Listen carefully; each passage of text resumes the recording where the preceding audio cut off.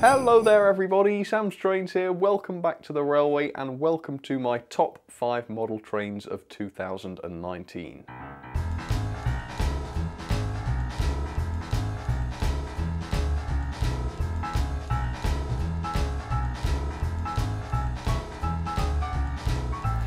So first things first, I think if I've done my calculations correctly, I might be releasing this video on Christmas Day. So if you are watching on Christmas Day, and that's crazy stuff by the way, you need to have your head checked if you are actually watching on Christmas Day. Let me know down in the comments if you actually are. If you are, a very, very, very Merry Christmas to you. I hope you're having a fantastic day. If you're watching this after Christmas, have a Happy New Year, and I hope you had a really fantastic Christmas Day. So let's get to the main order of business then. Already I have created a video about the worst trains of 2019. If you haven't seen that already, I will put a link to it up there for you. To be honest, I didn't think they were that bad. One or two of them definitely were, but for the most part they certainly weren't that bad. But today we're doing something much more positive. If it's Christmas Day, we've got to be positive. And I'm going to show you the top 5 models I reviewed this year. Now, before we get started, the first really interesting thing is that they are all brand new releases.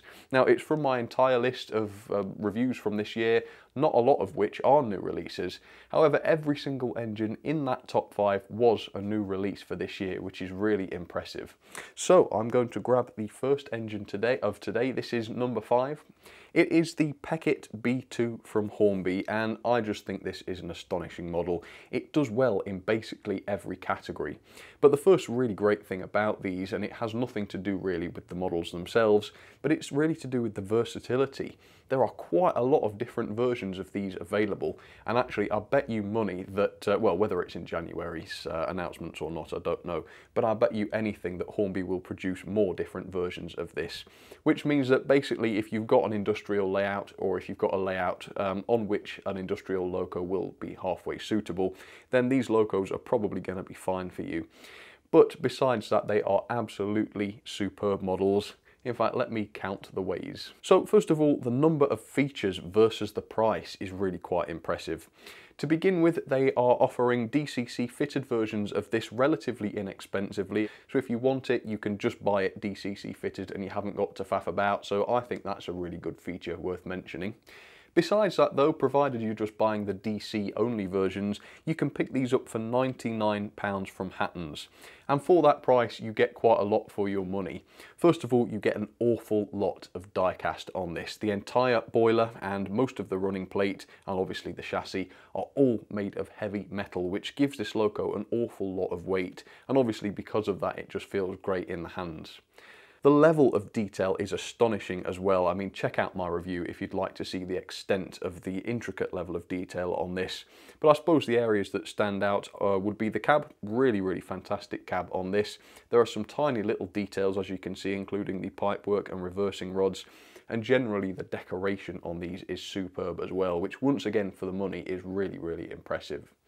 The performance is absolutely wonderful as well. As you might expect, the massive weight of these locos does translate pretty nicely into great pulling power, which is fantastic. It means that they will be able to handle any load you throw at them really.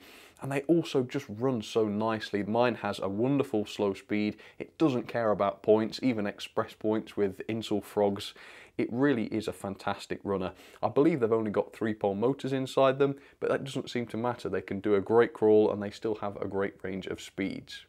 Ultimately though, it's just the quality. Because of all the metal, because of the high level of detail, because of the sturdiness of it, it just feels like a fantastic model. And that's why, as you can see, I gave it such a high score of 9.54 out of 10.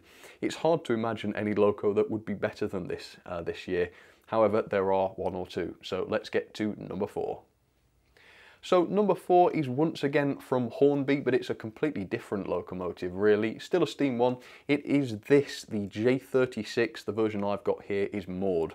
It is a little bit like the B2 in that it succeeds in loads and loads of categories. So as you can see, the decoration is just superb. I love the lining. The level of detail is incredible as well. In fact, there are quite a lot of wow features with this one. It's got the sprung buffers, it's got the valve gear between the frames, which looks wonderful. You've got a very, very detailed cab, which I really like. And a detail that I happen to really enjoy is the tender. This has to be one of my favourite tenders. It just looks so ornate and old-fashioned, doesn't it? Absolutely love that tender. It's also got this sort of Art Deco, I don't know, streamlined look to it, which I think is fascinating. Really, really enjoyed the tender on this for some bizarre reason. Yeah, it just looks great, doesn't it? Also, for barely £50 more than the B2 Pekit, this cost £148 something, I think that's what I paid for it. There are an awful lot of features. Let me tell you about one or two of them here. So first of all, you get the die-cast boiler. This is not a very regular occurrence with locos of this size, but there's an awful lot of metalwork on this. As I say, the entire boiler is made of metal, as is the running board. And once again, that gives the loco an awful lot of weight, to the point where it doesn't require a traction tyre or anything like that to be a good puller. And it is a good puller, but we'll talk about that later on. Also, of course, for that money, not only do you get a DCC decoder installed, but you get full sound on this. Well, it's TTS sound, but it is full sound, really.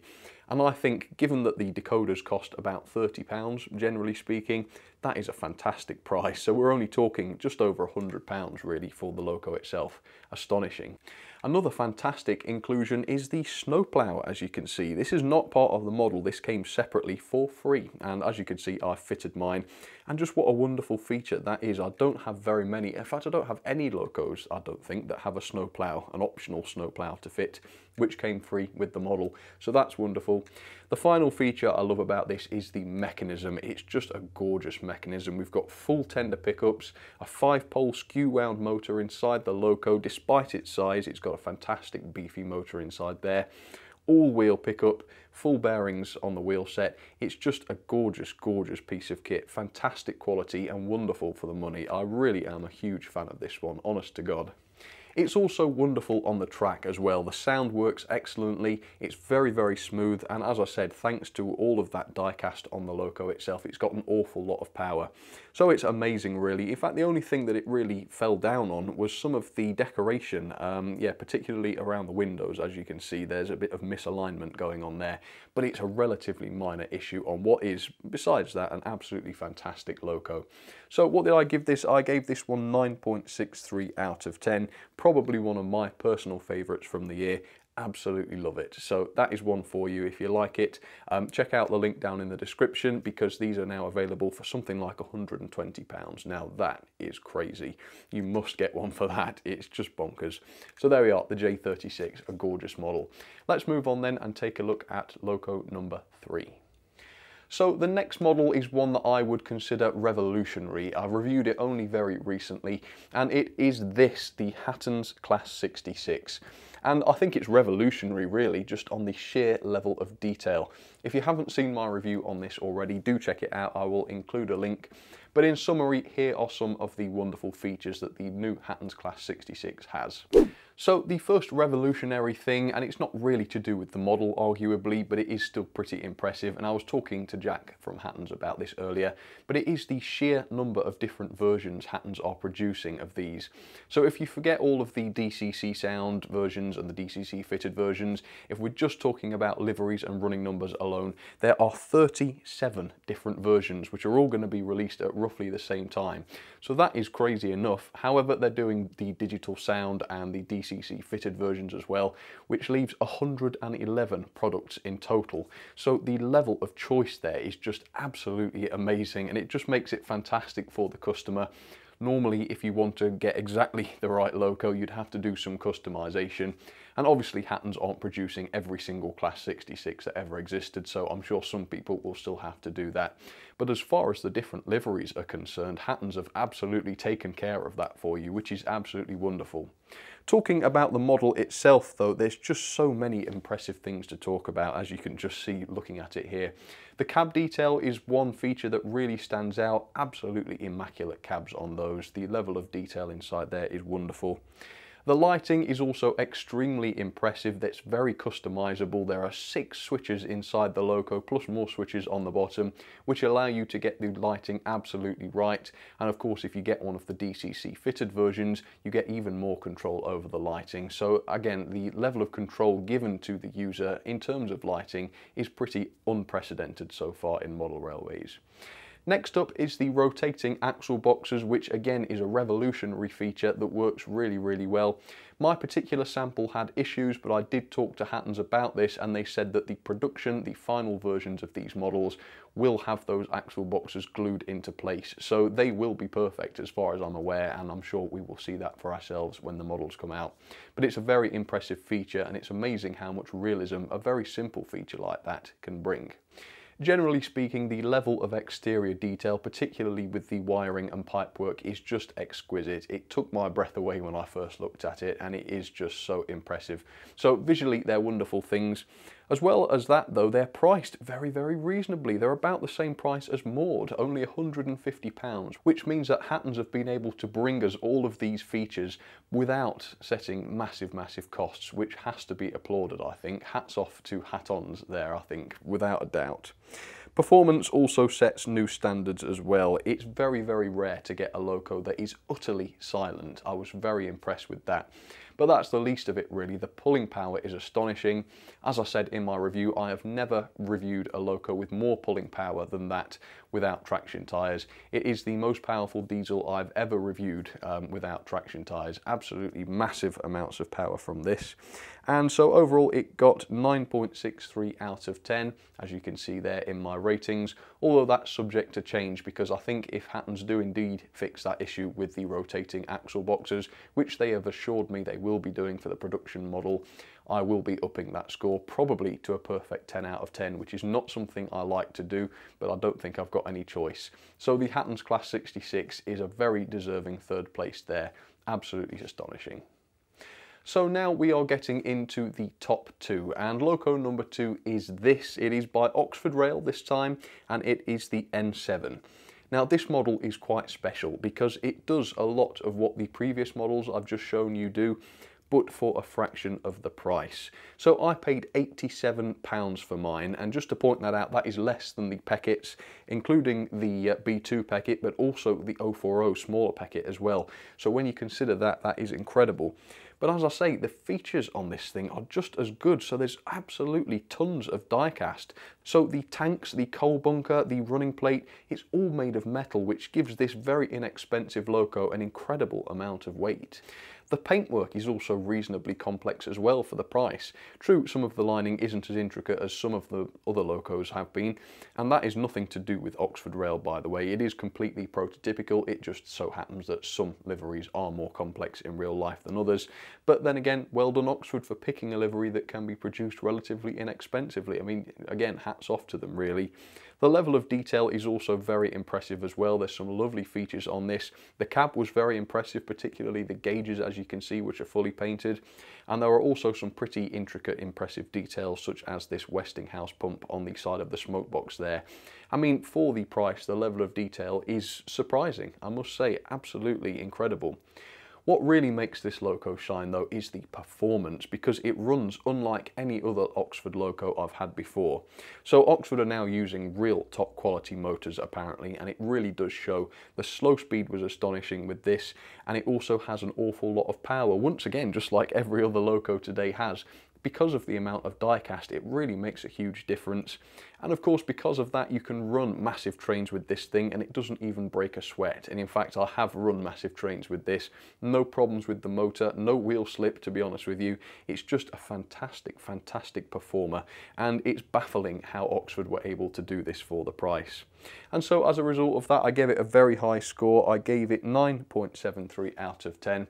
Like I say, it's just so impressive that Oxford were able to do this for the price, and it just makes me so excited to see what Oxford can do in the future. However, that is not all we're going to be hearing from Oxford today, because there is one more place in today's video, the top loco of the day, which is confusing because it's not just a loco, it is in fact a train pack. There's a little clue, I'm sure you could see it coming, but let's get to it. Number 1 slot. Okay, so here we are at the number 1 slot. This is the product that achieved the highest score on my rankings this year, and it is this, the Oxford Rail Boom 01, I think it was, train pack, which specifically includes this Bosch Buster railgun and this beautiful Dean Goods Great Western locomotive in the khaki livery. Now, this, to be honest with you, ticks all of the boxes that you could possibly think of. It cost me £139 from Hattons, that's what it's cost, which is £10 less than Maud, and so if you think about that, you get a loco that's relatively similar to Maud in terms of its size. Of course, you don't get the TTS sound with this one, but instead you get this, the gigantic railgun. So as you can probably imagine, the value for money here is absolutely incredible. Before these were announced, if you told me that I'd be getting this for, I don't know, less than £200, I suppose, I would probably tell you to go away and stop messing around. It's just that astonishing, isn't it? So we've got 2 products here really to talk about. The first one then being the railgun, as you can see there. First of all, it's incredibly unique. There really is nothing else like it, both in terms of appearance, in terms of size, and also in terms of the quality and reliability, really. So yeah, as you can see, it's decorated fantastically. The quality of the camouflage livery on this is very, very good indeed, especially given its size. All of this makes the price very, very impressive indeed, of course. There's an awful lot of detailing as well. The complexity of the detailing, particularly with this rigging and some of the handrails and all of it really, the wiring, is incredibly, incredibly impressive. Very, very cool stuff. The most impressive thing for me though was the reliability on the track. When I saw the size of this thing and when I saw the different moving parts on it, I thought, oh my goodness, this thing is going to be a nightmare on the track. Even if it handles the curves and point work, it's going to be crashing against the scenery just because of the size of it. But it really doesn't. I think there's one tree on my layout that it touches as it goes along. It never derails. On point work, it's absolutely fine. Second radius curves, it's absolutely fine. You name it, nothing I can do except couple it to a loco that is too close to the buffers. But besides that, nothing I can do will make this derail, which is so impressive. So I love the railgun. The Dean Goods loco is very, very impressive too, as you can see. I mean, just look at it. That khaki livery, once again, is very, very unusual. It also has a fantastic level of detail. There's quite a lot of impressive things to see here, including the cab, which is a very exposed cab, so I'm glad that's so nicely detailed. But for the money, it's not bad at all, is it? There are 1 or 2 missing details, such as the valve gear between the frames, but besides that, it's a really, really decent loco. I do think it's the railgun that makes this train pack shine most of all, but the loco, more or less, can't be faulted either. This also runs particularly nicely. It's much better than previous releases of the Oxford Dean Goods locomotive because it's had an update to the motor, making it run basically just as well as the new N7 does. It's a fantastic, fantastic performer. And so, obviously, the overriding theme here is value for money. Not only is it incredibly inexpensive as a train pack, but it also delivers exactly what it needs to. It ticks all of the boxes, and because of that, I think it does deserve top spot on this year's ratings. So there we go, my top 5 models slash products slash train packs or whatever of 2019. Do let me know down in the comments what you thought. What would be your top model of 2019? Well, I'd be very interested to know. But for now, you enjoy the rest of Christmas Day if you are watching on Christmas Day, and I will see you very soon for some more videos. Well, thanks for watching, folks, and I will catch you very soon. Cheers, everybody.